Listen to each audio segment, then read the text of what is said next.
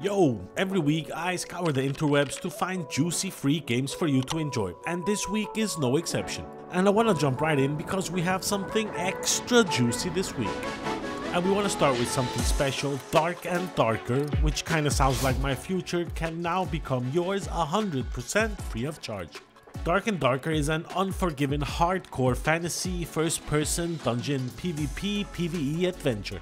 Here you band together with your friends and use your courage, wits and cunning to uncover mythical treasures, defeat gruesome monsters and ex-girlfriends while staying one step ahead of the other devious treasure hunters. I must admit I had to crank the brightness to nuclear levels just to see 30 centimeters in front of my head, but it's super fun. It's a really fun game, just be careful cause there is a wanker hiding in every goddamn corner. If you saw my last week's video, you would know that we're giving away two games this week, Townscraper and Bomber Crew. Sorry about that, Townscraper and Bomber Crew Deluxe Edition. And I was thinking before we get any further into this video, let's get this bad boy given away. As last week, a YouTube comment picker will decide the outcome and which two of you juicy people are getting games thrown at your face. Let's start with the first game, which is Townscraper, and that goes to the one and only URT Delta White.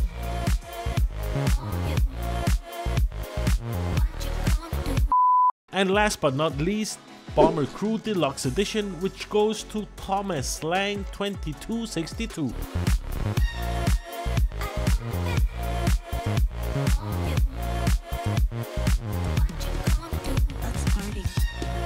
Congrats! Thomas, your name does sound a little bit Danish, so if you're in Denmark by any chance, you're welcome at my place to wrestle the key out of my butt cheeks. Both winners are more than welcome to reach out to me on Discord and I will throw the keys straight at your face, you know, old-fashioned style. I've really had a lot of fun giving away games and I think we should continue this trend. Let me know if you agree in the comment section. Let's go back to free games and we jump to the Epic Store where we have a total of 3 games which are up for grabs next week. Marvel Midnight Sun, Idle Champions and Redout 2. It's not very often we see these triple freebie giveaways on the Epic Store, so that's really nice. And we successfully predicted Midnight Suns to be the last Epic free game in our last video. Midnight Suns is a turn-based action game set in the Marvel universe and populated with a bit too much lycra for my liking.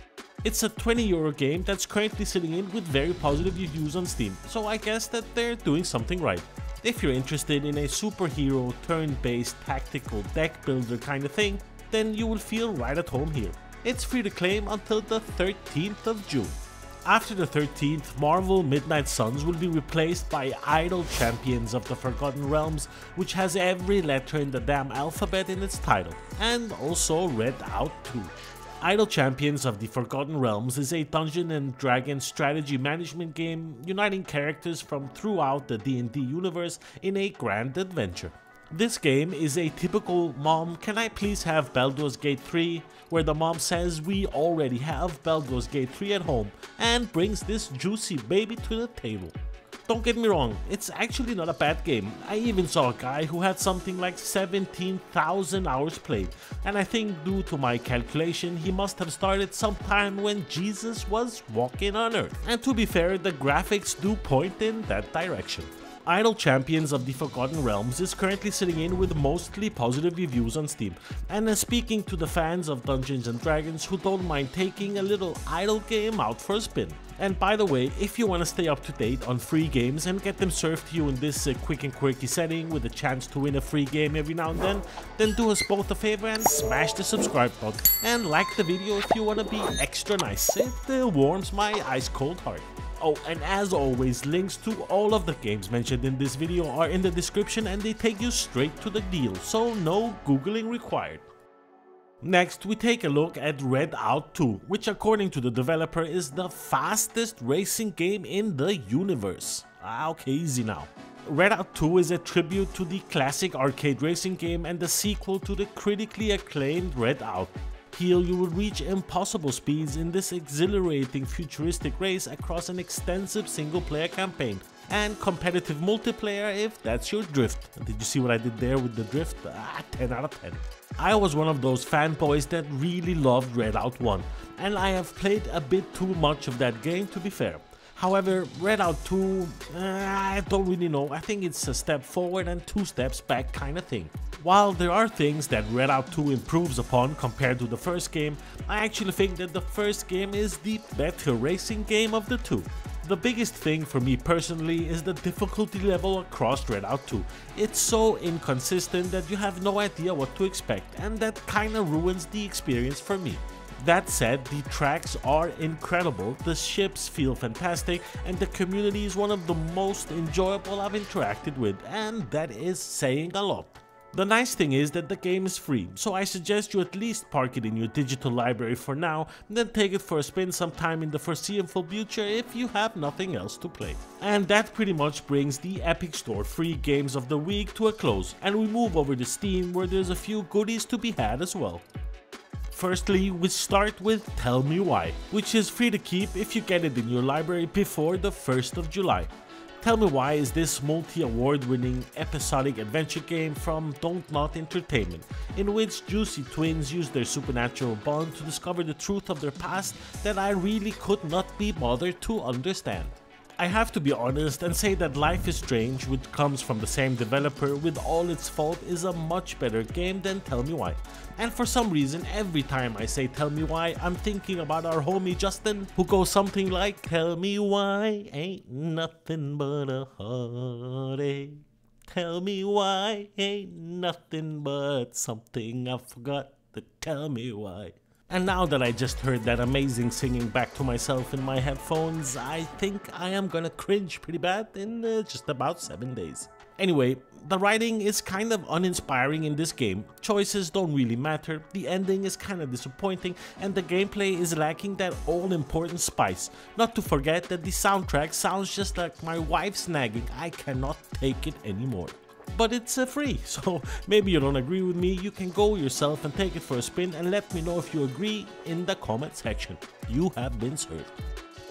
Next, I want to get your eyeballs on an interesting twist with the Spice Trade, and it's not that kind of spice. Spice Trade offers a chance to rewrite history with the Abu, a young, challenging European spice dominance. As he inherits some land in Baghdad, Abu enters the spice trade to thwart European trade monopoly, and the question is, can you reshape Europe's fate? You decide the outcome in the game of strategy and empire building. Can't really argue, I think the graphics look kinda nice in this adventure point and click exploration game. It just came out a few days ago, so there's no reviews as of now, but if you end up taking the game for a spin, be nice and add a review to help the developer out. Next, I want to take a quick look at Astra, which is an RPG game set in a universe on the brink of destruction, just like our own little Earth. The game will be offering players a blend of immersive storytelling, strategic gameplay and next-gen awards. So far so good, I guess. But then I went to the review section and we have a little problem. The first review that I saw about this game said the following: if there was ever a game that could induce vomiting, it's this one. Stay away from this NFT garbage. Ouch, that is pretty rough, and it also makes it a little bit difficult for me to recommend.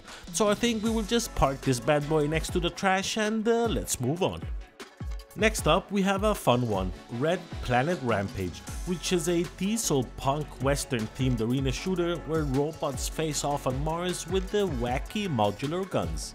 Here you will win gun parts in auctions and assemble a unique combination among hundreds of possible weapons. The game is currently in early access, so keep that in mind, but that's also a good thing because games need a bit of polish here and there, and while they're still in early access, that is still an option.